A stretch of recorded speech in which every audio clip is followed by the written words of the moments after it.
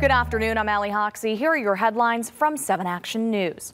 Right now, the state says 107 children are currently hospitalized with COVID-19, with 22 new admissions each day. Dr. Natasha Bagdasarian, chief medical executive for the state of Michigan, says this rate is 66% higher than what we were seeing during the week of December 20th. Cases are also on the rise for people in their 20s and 30s. Starting this week, Michigan will expand testing resources, sending tests to public libraries across the state, including right here in Detroit. The state is also encouraging school districts to maintain mask mandates, in addition to encouraging everyone to wear a mask and get vaccinated.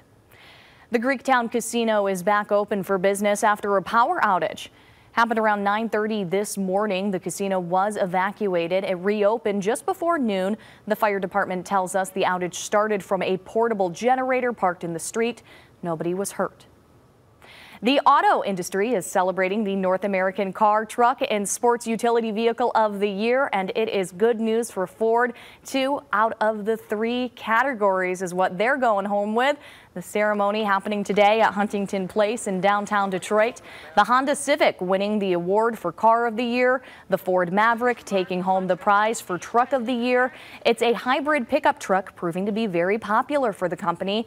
The new Ford Bronco also won for Utility Vehicle of the Year.